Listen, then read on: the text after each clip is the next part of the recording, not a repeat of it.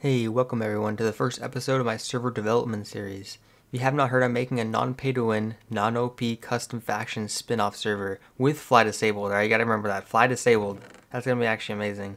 I'm gonna be releasing more details in the summer about the specific game mode because it's a completely new idea and I think you guys are actually gonna love it. So if you guys have any questions in terms of how will the gameplay and everything will go along with factions like that, you might want to wait to the summer on that part because I'm going to get a lot more into it then, because that's what I'm going to be talking about pretty much everything when I actually hopefully have a good amount of it actually done, so you guys can actually see what it is and I can give you a better representation of what it is versus me just trying to tell you or describe it. Now, the whole reason why I'm actually making the server is because I'm honestly so tired of these different servers being so pay to win and never taking anyone's feedback. This is why I highly encourage you all to join my Discord. The link will be in the description. There I'll be running almost all my ideas through you guys first to ensure that this server will always reflect the community's best interests. You never know, I may also decide to give out exclusive items to all the OGs inside the Discord later on. Also, please give me feedback on what you actually want me to cover in these different server development videos. Right now I plan covering different things I got done, any questions you guys may have, as well as asking for your guys' different opinions. So without further ado, let's begin. Firstly, this server is going to be as close to non-pay-to-win as possible. This means that everyone will build a silk touch spawners and use all armor and weapons, and they will build a /fix. This means there's not going to be any different lore restrictions, so if you're just came into the server a second ago, you can use everything that there is on the server. So you're not going to be restricted to using 5 lore items. You can use anything you want. This also means the server shop will not hold any loot boxes, kits, or any other item that gives you an advantage in PvP. So no more G kits, M kits, all that other random crap kits. None of that, it's all gone. Now that being said, the server does have to make some money, otherwise I'll have to close it. So I do plan on having ranks which only give quality of life benefits like more PV space, /craft, /near, /nickname, and stuff like that. Also, /near is not going to be nearly as needed as it is in normal factions, so don't worry about that. I'll also have some item name tags and other titles and stuff like that available in the shop. Another thing that you guys might find a little bit different is I plan on having MCMMO disabled. I know that may sound crazy, but it's honestly very useless on the server. Also, without pay-to-win ranks, getting all the different unarmed levels and stuff like that is just going to be an absolute pain. I actually think it's going to be easier balancing the server because it'll allow me to make custom plugins to accomplish the same thing, but honestly a lot better. So it's going to reduce a lot of the grinding, but actually increase more of the fun. Now with that out of the way, I'm going to roll a quick coding montage where I work on my custom kit plugin before I get into what I've actually done so far.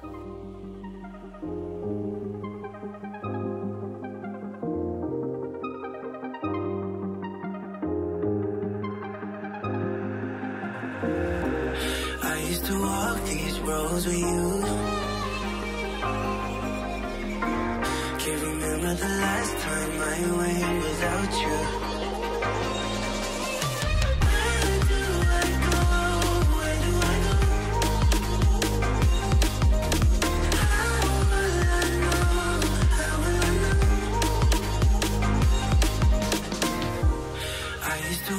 These roads with you.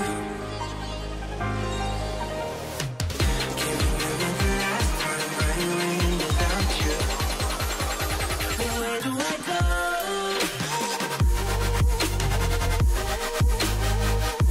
Where do I go from here? Where do I go?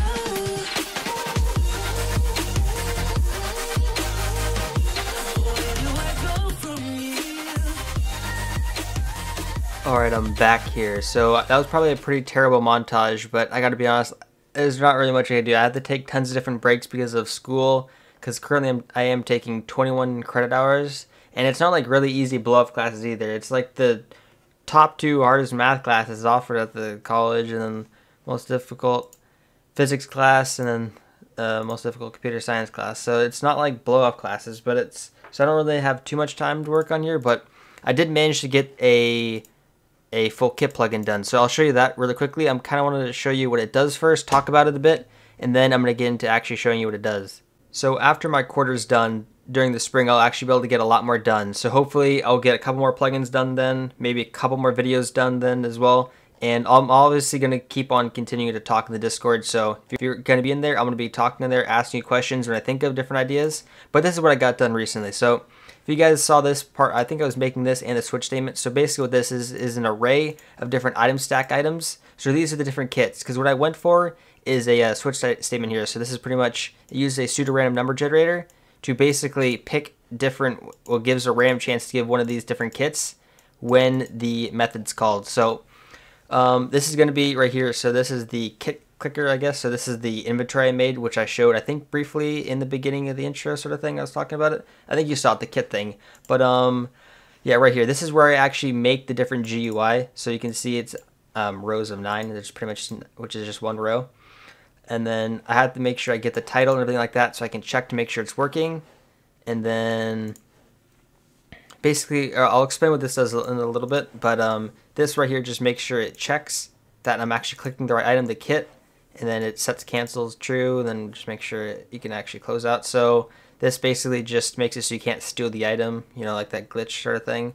But yeah, so basically what happens is right here. So it calls it get starter kit, P, which is the player. So player equals the get who clicked. So this is after they already initiated the slash, what is it? The slash kits command, which this is the command. So in here, I registered it right here, get command kit. So it's already registered. So then after we get this method called right here, it's calling right here. So using the pseudo random number generator, it's going to pick a random one, and based on which one it picks, it's going to go down here and give the player this. So player.getInventory.addItem, and it's going to add this different array. So it's an array of items. So it's going to add all of these items to the kit.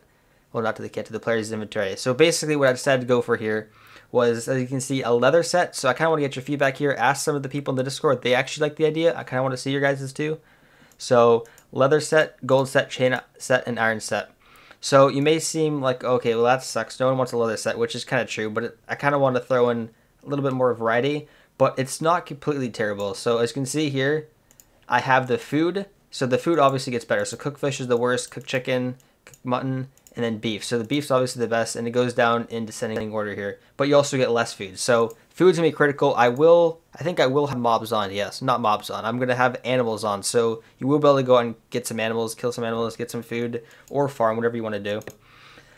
So yeah, you will need to get food in the beginning, because I don't want to make it OP. I kind of want to make it a little bit fun like that. So the beginning, the way I plan on having this is the beginning is going to be a little bit grindy. I mean, you got to get like some food, mine a bit, but then I'm going to make it so the books are a lot easier to get. So after you get a base, you'll see how the faction sort of thing is going to work with my custom plugin there. But when you get a base, you start grinding books. You should get books pretty quickly, get gods of PvP quickly, but you're also going to have a sort of a fun, relaxing early game versus just grinding out base work. This is going to be a lot, I think, a lot more fun in my opinion. Okay, so but what I was talking about earlier is the golden apples also get less as well. So as you can see, this only gives you 4 golden apples, which is the most. So golden apples will be harder to get as well. It's not going to be super OP like I stated many times.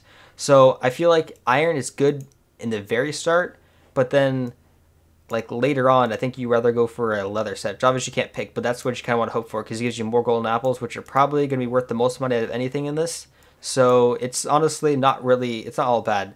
So it's going to be kind of cool to see what you guys think about this. I'll show you what it actually looks like. But I kind of want to show you what sort of method I took to get here. So with this right here is time unit, milliseconds to seconds. So, okay, so if you don't know what this is a certain time, which I cast it to seconds from 1970 something. So it's a long time ago. So basically Java keeps track of the time. So I can save the exact time now since the 1970 whatever. So you save that time into a hash map, which is right here. So it saves in this cooldown hash map right here. And then what I can do is I can compare it to the default cooldown, which is right here. Right now I only have it set to 120 just for testing, but I'm going to make it a day. This is actually used seconds, as you can see right here. Where is it? Well, I cast it a second, so it's comparing, so it's assuming it's going to be pretty much seconds, because that's the way we're comparing it. So this is just going to be 2 minutes right here, but I'm obviously going to make it a lot longer than that for the full day. But yeah, so this is how I'm going to do it. So I'm going to save it, the hash map, when they do it, so when you click it again, it's going to compare it and check the current time versus the time that's saved in the hash map. So you know when the 1 day is up, so you're not going to be running a constant bucket runnable, which is right, which I actually have right here, but so the bucket runnable, we're not going to have to constantly run that and update the hash maps constantly, which will save a lot of resources to the server. but I am going to have the bucket runnable here. It's going to run, this is, I think, every 20, 25 minutes, something like that. I don't remember exactly which one, but something like that. So what that does, every 20 minutes, it's going to call this right here. So this is the way I have to set it up. Oops. This is the way I have to call the main method, because you can't actually create an object the main method, or it duplicates the on enable, on disable methods there, and it really screws things up. So, but it works fine the way you do it like this. So plug in cooldown adder. We go to the cooldown adder right here, and this is how we get the cooldown. What this does, it's gonna add the player's UUID and their timer to it from the hash map. So as we can see, it's already been added to the hash map. It's gonna save it to a YML file. So what it's gonna do, it's gonna auto save every 20 minutes. So it's all gonna be saved, backed up on a file. And when I stop the server on disable, it's gonna call the same thing and save it again. And then when it starts back up, so on enable, it's going to go through here. So if the YML contains players, which is the players which I have it started as, it's going to call restore method. The restore method is going to put all the data in the YML back into the hash map here. Because that's why I have these different getters and setters to do it easily. Yeah, I think that's pretty much it. So this is how the whole command works. This kind of took me a bit. I never worked with YML files before, so we had to save everything. So that took me a little bit to work with, but I eventually got it, which is good. So let's see if I can show you the YML file real quickly here. Where is that? I have so many different files open here. Okay, so plugins. So this is an example here, what it's going to look like right here. So these are my two alts I was testing. So it's going to show you the different time, but I think you guys get the point. Let me log in now.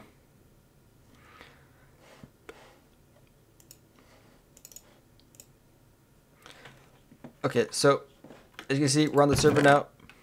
I have my render distance turned down to 2 chunks because I don't want you to see some of the spoilers over there, which is the only reason. So /kit, click it, you get a random kit, click it again, you can't get to do it again. So I guess we got the iron kit this time. I have this lava pit here just for testing reasons. I don't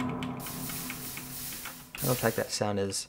And then I've been working on a PV command. It says it should work just because that's the way I test things. I have it print so I know where the error, if there's an error or something like that, I print it to the console or I send messages to the player so I know where the issue is coming from, so I can diagnose problems that way. So that worked pretty good. So yeah, I can remove that. It's already done. But yeah, this PV plugin, it's obviously not done yet. It is going good. I think I don't know if I showed you, but it does the same method, this method right here. I do the same thing with the PV, so I save all the player items in a array. I think it's I save it all in, what did I do? I think I save it all in an array list, I'm pretty sure. And I put the array list inside of hash map. I'm pretty sure I'll have to recheck that, but that's what I think I did. But, okay, so as you can see, 60 seconds, I log out, and then I can stop the server right here, /stop. Stopped. Okay. So I can show you that it's actually working. So time will continue to flow even though the server is not online. Because that's mainly what I want to show you. I start the server back up, and then so you saw it was at around 60 seconds. So we load it back up. Go back here. /kit. Okay, 28 seconds. But you can see the time is continuing to flow. It saved everything, loaded everything. It worked perfectly. So I do need to work a bit with the PV. That one's not done, but that wasn't what I've been working on really. This is just sort of the side thing. Oh yeah, also I'm making the starter only a single chest. So as you can see, a single chest, PV, single chest. Which means you're not going to hold as much items, and I plan on not having as many PVs as general. So I think the top rank, you only have 4 or maybe 5 full PVs. So it's really not going to be much. But I don't want a ton of PVs because I think it's only going to be good to store your main gear, like your god set, so no one doesn't take that. But everything else, I don't think you really need to have in there. So I also did some work with the anti-duping plugin. I made one of my own. I downloaded another one for some other fixes just so I can try to get a wide spread of different bugs and different glitches and duping. So I'm going to have to test that out later. But I think it's working pretty good right now. As you can see, I showed a test, I think, in the beginning sequence of the video clips, and it worked pretty good. So that's always good. Oh yeah, also when I download anyone else's plugin, I decompile it first, and I read through it to make sure that there's no backdoors involved, because I don't want to deal with that any crap like that. I mean, you know, make sure my password like 4 million. You see that UUID? Yeah, that's basically my Minecraft password, right? So don't try to hack me. Okay, no. But for real, I think that's pretty much it for now, I guess. There's not really much else. I think that's the main thing. But I mean, it's progress. Progress is always good. Maybe we can do that kit plugin again. So this time we got changed. So you can see it does work. 2 cooked mutton.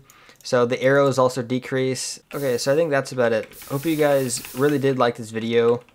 Please share this video with other people so they can see the server. Join the Discord and give me any comments you want below, and we'll work on that. So see you guys later.